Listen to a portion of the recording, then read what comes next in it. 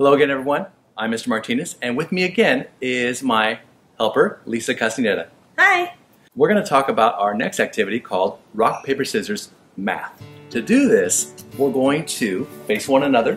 We're going to start off with our rock, paper, scissors as you normally would. But how do we do it with math now? Well, we're going to use addition. So if you're in TK through second grade, this is the perfect activity for you. Instead of doing a rock, paper, or scissors, we're going to put out a number between 1 and 5. Make sure that when you present it, it's very open and clear to your partner. Don't try and hide it. So we're going to demonstrate that now. Okay? So here we go. Ready? Rock, paper, scissors, and then a number.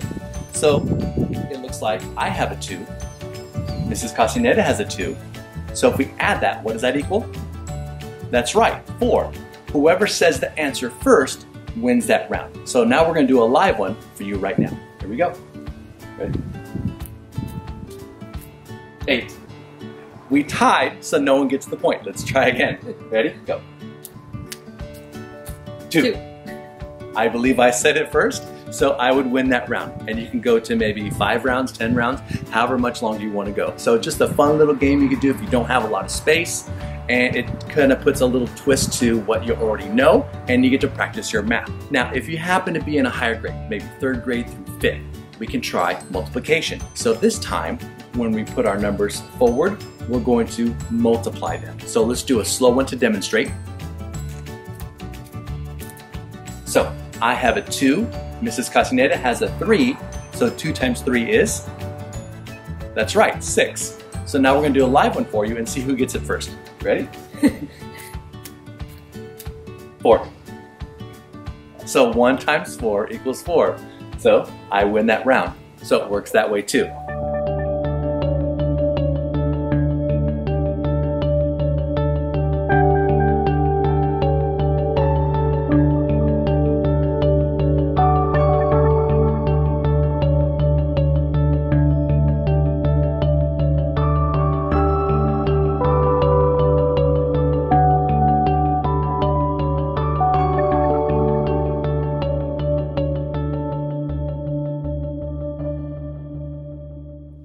That's our activity, rock, paper, scissors, math. If you're in TK through 2nd, don't forget you can use addition. 3rd through 5th grade or higher, you can use your multiplication. Subtraction doesn't really work because if you accidentally go underneath 0, it becomes a bit difficult. You get into negative numbers, it's a little confusing. Stick to addition and multiplication. I hope you enjoyed this video, and we'll see you in the next one. Okay, so now we're going to demonstrate another way to be a little bit more physically active in our rock, paper, scissors. This is going to be cat and mouse rock, paper, scissors. So to do this, you're going to need a little bit more room. I wouldn't suggest doing this in the home because you will be running.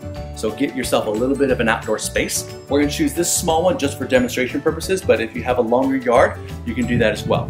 So we're going to start in the middle, and we're going to use the ends of the yard. We're going to use this end here, plus that end on the other side. So first, we're going to meet in the middle, and we're going to do a normal rock, paper, scissors. So whoever wins the regular rock, paper, scissors has to try and tag the loser. If you lose, you have to try and run away and run backwards to your base or to the end of your part of the yard. So let's demonstrate that now. Mrs. Castaneda is going to choose scissors. I'm going to choose paper. So I'm going to lose on purpose to show you. So let's do that first. Rock, paper, scissors. So I lost. Because I lost, I need to run back to my end of the yard, and she's going to try and chase me and tag me. So I'm going to turn. Mrs. Castaneda won. She's going to chase after me. So as I go, I need to try and make it to my end of the yard. If I make it, no points are scored. The only way to win or score in this game is if she catches me and tags me before I reach it. So we'll show you how a point looks. She wins again, so I need to turn and run, except this time she'll catch me. She tags me, she scores 1 point. So now, that's the only way that you are allowed to score any kind of points. You can play a game to where we can go first to 5, wins the round. If there's anyone else that would like to play cat and mouse of rock, paper, scissors, you can rotate them in after a loss is made or after someone scores 5 points total.